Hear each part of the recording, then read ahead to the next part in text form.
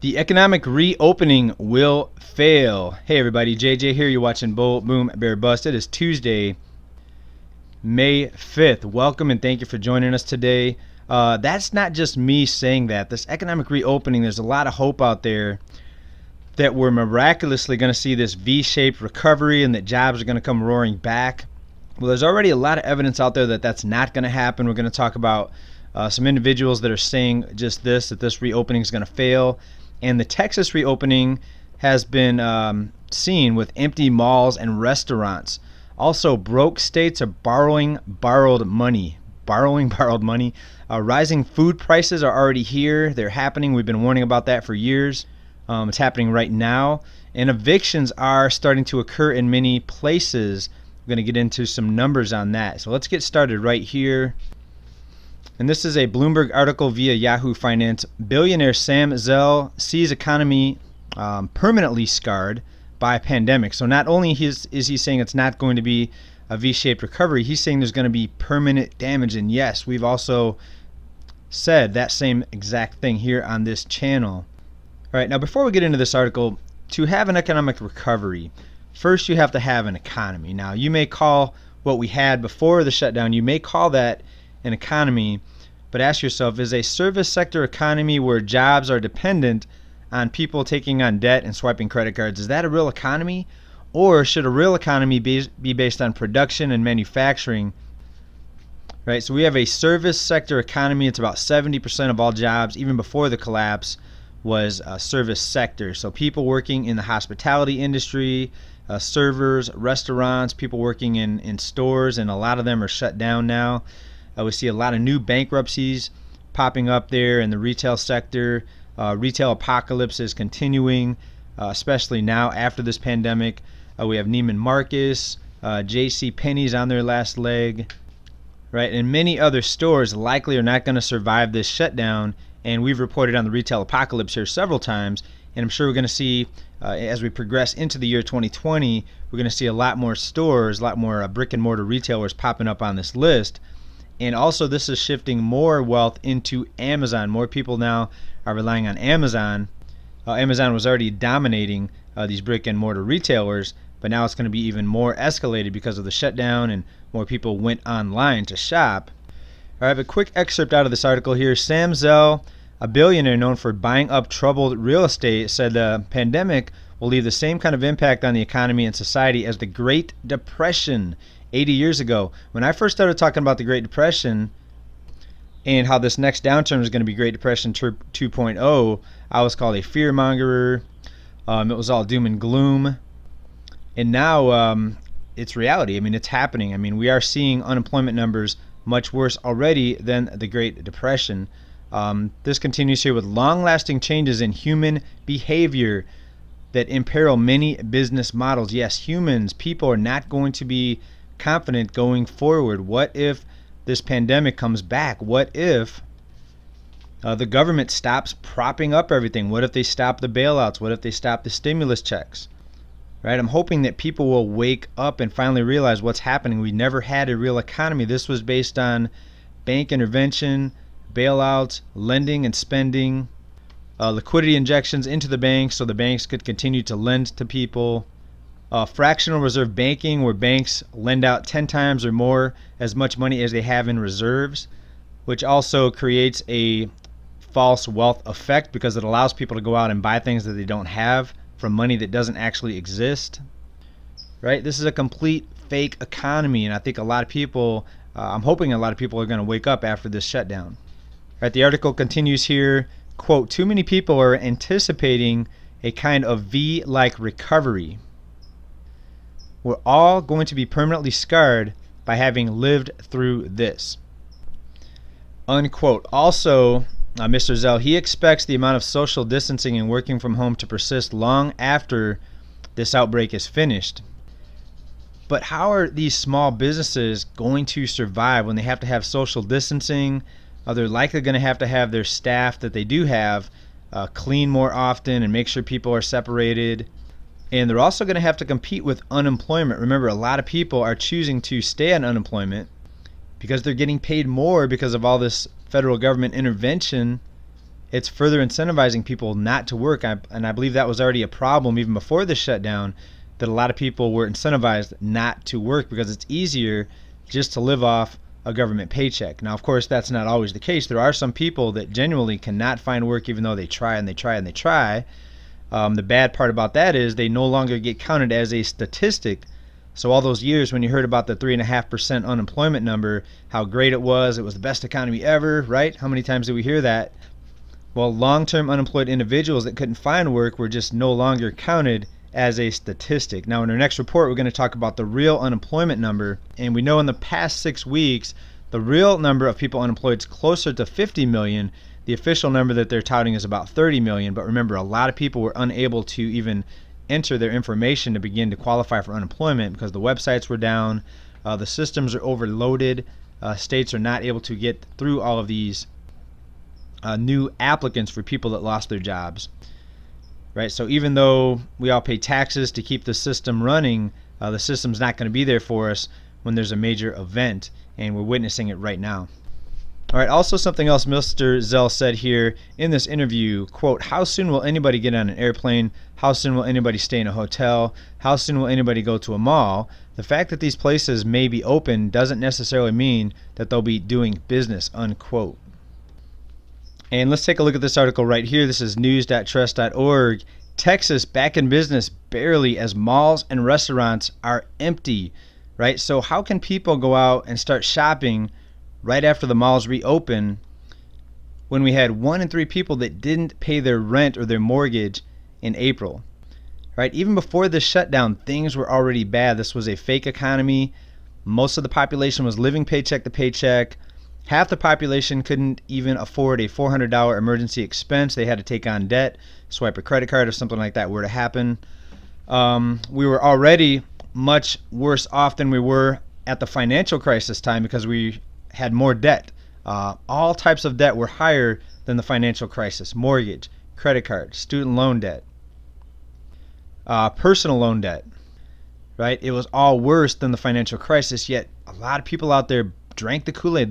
They believed it. They believed that we had the best economy ever, and what that did, that gave the consumer confidence to continue to spend, and that had another impact. It also helped make the economy look better. When everybody's spending and not worried about what's going to happen tomorrow, then that creates the illusion, that creates jobs. When people stop spending and pull back, especially in a consumer-based economy, those jobs go away. And if the consumer doesn't come back, if the consumer is not confident or they're scared, right? In this case, it's going to be a double whammy. We have scared people because of the infection, and we have financially strapped people who hopefully will learn a lesson after this and not spend so foolishly, not take all these vacations that they don't really need to take, right? Not go to all these amusement parks, not go to these sporting events and give hundreds of dollars to athletes that make millions of dollars a year. Right? What about just the cost of drinks? You go to a bar or a nightclub, you're going to be spending what, $5, $6, $7 for a drink. So a drink that's going to last you for 5 or 10 minutes, you're spending, sometimes $5 to $10 depending on how nice the club is, right? Right. So we live in a society that loves partying. People love their drinks here in the United States, and it's like that through most of the world. But people love their smokes, they love their drinks, they love their entertainment. Right? People rarely want to work hard for their money. They're more likely to take a free handout. And the United States, our population, we've lived high on the hog for a long, long time. All right, now back to this article, though, on the Texas reopening. Here's a quote right here from a retail worker. Quote, I've seen one customer today. They didn't buy anything. There's absolutely no one coming around here. And this is Austin, Texas, which is actually one of the fastest growing cities in the United States. And Austin did see a lot of people moving from states like California for lower priced housing, and definitely a booming city. And still we're seeing this reopening completely fail in the state of Texas. All right, speaking of failed states, broke states borrowed money. What's that about? Let's take a look at this article right here. And Wall Street Journal article, California is the first state to borrow money from the federal government to make unemployment payments. So we have the state of California that's broke, cannot pay their unemployment payments. They are borrowing money from a government that's in debt to the Fed, $24 trillion and counting. right? The system has failed. Do you think they're going to keep on just going into debt forever? There's going to be a limit. It's going to stop, and I think it's coming up in the very near future. You're going to see parabolic debt, and that's when you see hyperinflation. Now, to truly see hyperinflation, you have to have demand outstrip supply, and we're not seeing that yet. We're going to see some deflation in some areas of the economy. I think automobiles, I think the prices are going to come down. I think housing, we're going to see prices come down. Once we get the April numbers and the May numbers, I think we're going to start seeing some declines in housing. But so far, what we do see is that a lot of this stimulus money is going to billionaires and large corporations. It's not getting into the hands of the people that need it. Now, of course, we did have the $1,200 stimulus check. That did not really go very far for a lot of people. For many people, that wasn't even enough to pay for 1 month's rent or mortgage. A lot of this stimulus money, a lot of this bailout money went to large corporations. And just ask yourself, if you have a president right now that's a multi-billionaire, do you really think he's going to have the middle class and the working class's best interest at heart, or is he going to bail out his buddies? I mean, I think this is pretty simple to see. Up until now, there were a lot of rumors that no, this one was different. You know, this president's going to be for the working class. But when it all is said and done, they're typically just puppets of the bank. The Fed ends up issuing more debt. We had this president say he was going to get rid of the debt. He criticized the previous administration for the bailouts and the spending, and now he has eclipsed, he's doubled and tripled the amount of stimulus and bailouts as the previous administration. So you cannot make this type of stuff up. This is blatant, in your face, just lies and corruption. I mean, it's not going to change unless the people wake up. So I'm hoping a lot of people start waking up, if they haven't already, from this shutdown. But my fear is people are still going to buy the party line. They're going to buy the line on the right. Oh, this was the greatest economy ever. It was only this shutdown that caused things to start going bad. Right? We have a divided population. People are in boxes. One's on the left, one's on the right. They're not going to question the system. They're all going to just agree with their own people on their side of the aisle instead of looking at the real problems. We'll wrap it up right here. Wall Street Journal, another article here from them. U.S. Treasury expects to borrow $4.5 trillion in fiscal year as stimulus spending soars. Even if people believe this is a recovery, when the economy reopens, if things start looking a little bit better, this is not a real recovery. This is just a government going into debt via the Fed, via money that's created out of nothing. It's an illusion. It's fake. This is not real wealth. This is not real prosperity. You have to have manufacturing, people creating goods. And speaking of creating goods, let's talk about the meat shortage. We've reported on it here a few times. There are a lot of meat places, a lot of meat processing centers that are shut down because of lack of employees. A lot of people don't want to work, again, because they're scared. There's the fear out there of the sickness. They also have to compete with the unemployment payments that are a big incentive to for people not to go back to work. We have supply chain disruptions where a lot of the meat suppliers and the farmers, they don't have the proper resources to change their supply chain to start giving it to people that need the food. A lot of these farms, for example, a lot of these meat processing centers sold directly to restaurants, and most of the country is still shut down. So yes, the meat shortages are real, food shortages are real, and food inflation is real. When you have demand that outstrips supply because of the shutdown, you're going to see rising prices.